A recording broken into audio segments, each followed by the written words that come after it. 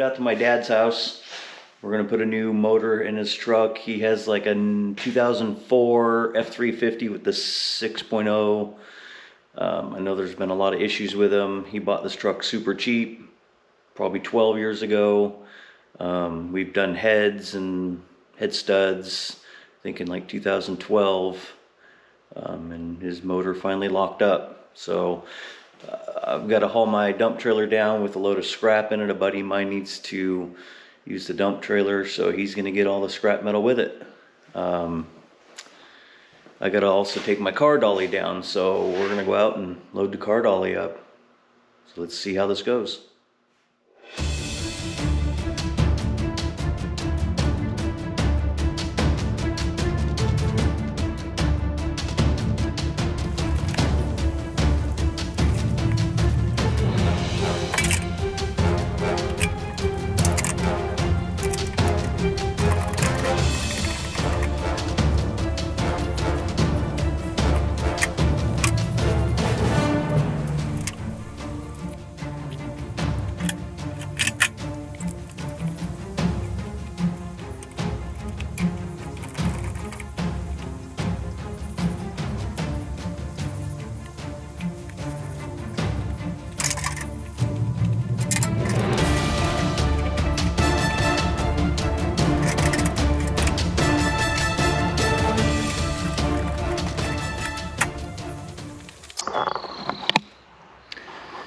Well, that should be good enough for what we're gonna do.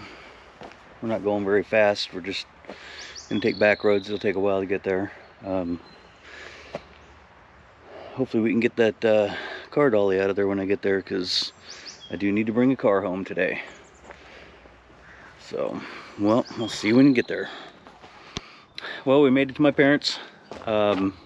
Nothing fell off. I had a couple of straps that we pulled over, tightened them up, but nothing flew out. We didn't go all that fast.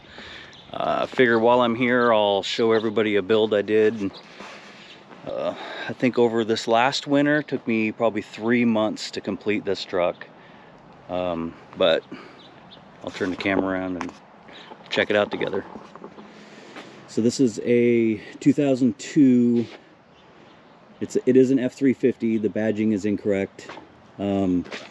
The suspension lift, wheels and tires came off a truck I have in the backyard. This truck came to me in a trade, and a buddy of mine wanted to buy it. I put these automated steps on. It took a lot because they don't hide correctly, but now you can't see them at all.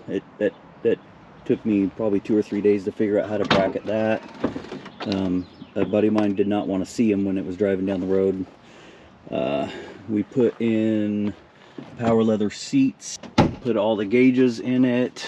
We had to redo all the stereo system in it because this was a chassis cab that had a utility bed on it at one time. If you see, the rear end doesn't quite sit in the holes 100%. How the truck came to me was with this bed, and the rear end already moved, and I didn't want to move the rear end again. It has the hood off my parts truck in the backyard because this one was pretty bad shape, bent up, but we're just going to wrap this with carbon fiber. Let's see. So this truck, I can't remember all the specifications, it's been so long. It does have the biggest turbo that you can put stock in it. I don't know what that is right off the bat. I know we put 200cc injectors in it. I think it has a DP tuner in it.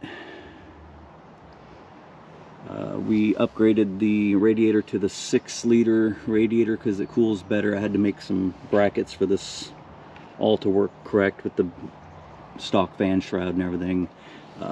He wanted the colored radiator hoses on it, which they're okay, but they seem to expand. But yeah, this was a complete teardown all the way down to the block. It works good now. It performs well. He's getting really good mileage with it. We have a little bit more to do. I know he wants to also wrap the tailgate because we found that off a newer truck and it looked really good on there. We did taillights. aftermarket bumper. Eventually we'll build a winch bumper for the front, but for now this will work. Passenger side stairs come out, and I did not hook up the passenger seat yet, but I will. But other than that, I'll put you guys over on the side and we'll get the car dolly unloaded off the trailer, and then I'll do a walk around on why I'm actually here today.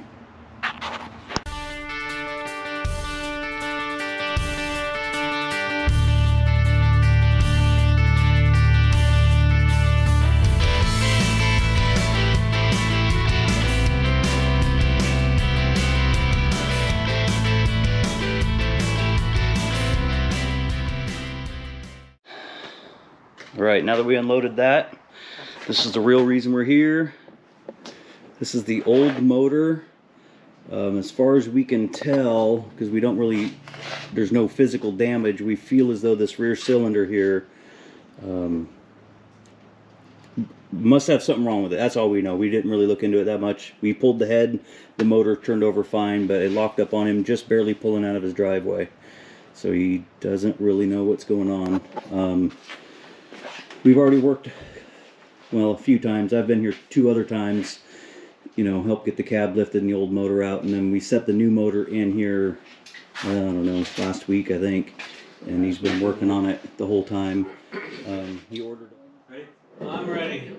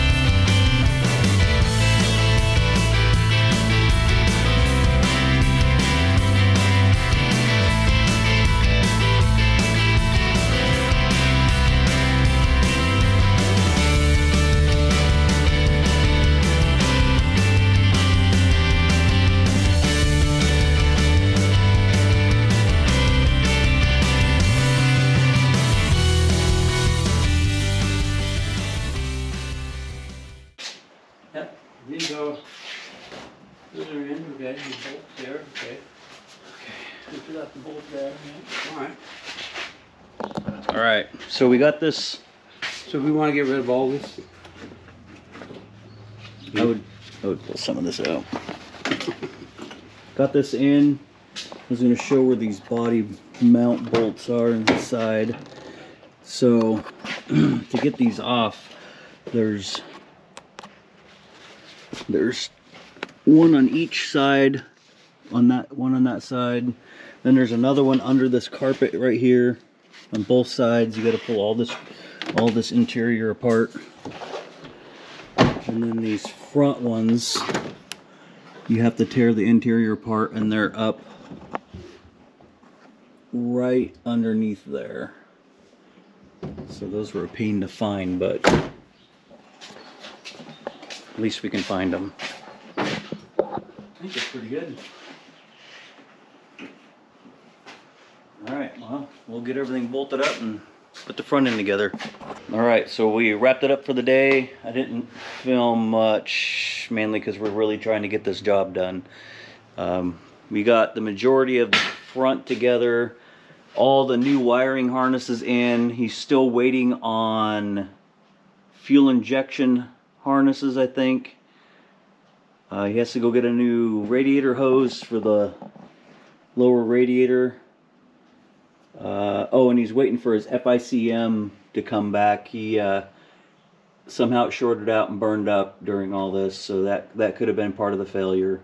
They said they wouldn't even rebuild it, so he ended up just ordering a new one. We got all the interior back together, cab's bolted down, so now really what I need to do is get out here and we're gonna load up that car we're taking home. We're gonna take that little Scion XB home over there on the car dolly. That's gonna be my daughter's little project car.